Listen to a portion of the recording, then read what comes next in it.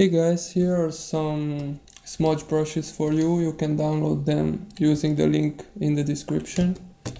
The set contains 5 different smudge brushes, and if you don't know how to install them, you can find the readme file in the zip file, which will walk you through the process.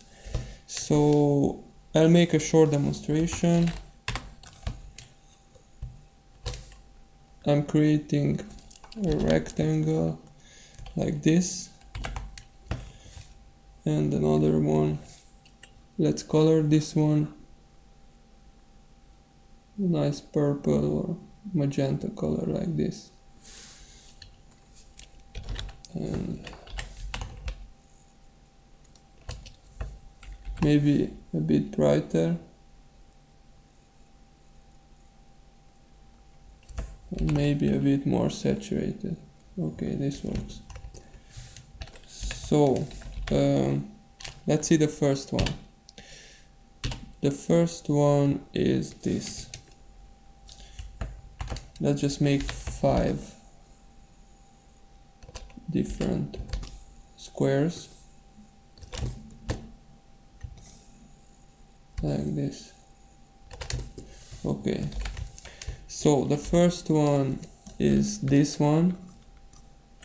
So you can see it blends the colors nicely together.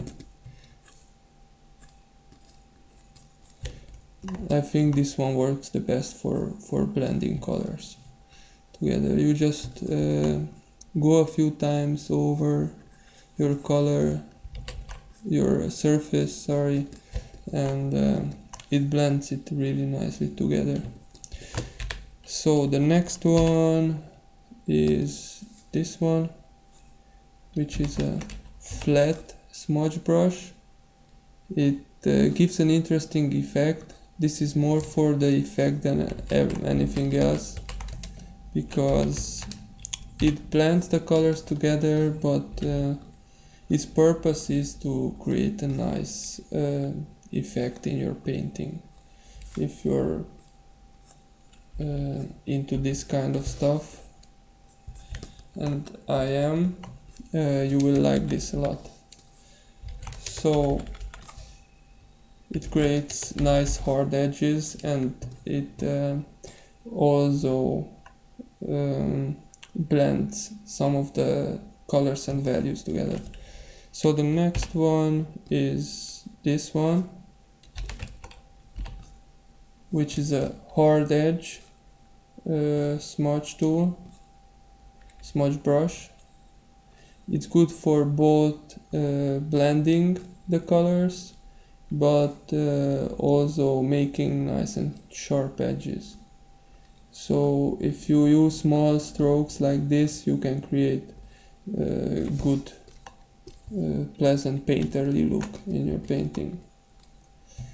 The next one, let's erase this. The next one is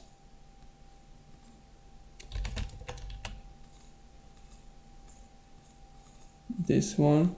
This is in between the two, basically. This is the hard version, the third one is the hard version, the first is the really soft version. This can create some hard edges, but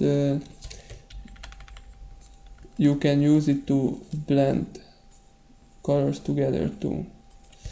It doesn't blend that well, but it gives you a nice look. So yeah, just play around with it and you will see what it does. The third one is the big painterly smudge tool,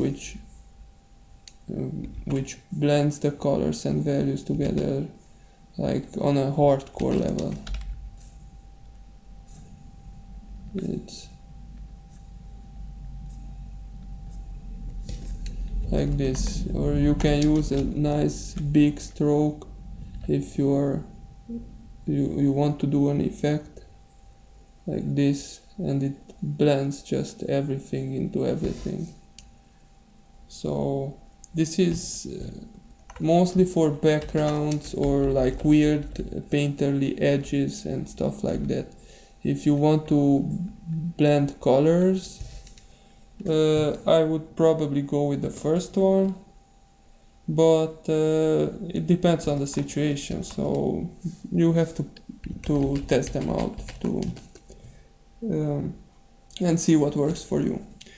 So yeah, you can find the link in the description. I hope they are useful for you, and if you have any custom brush requests or tips, you can email me at brushtip@pixelstains.net.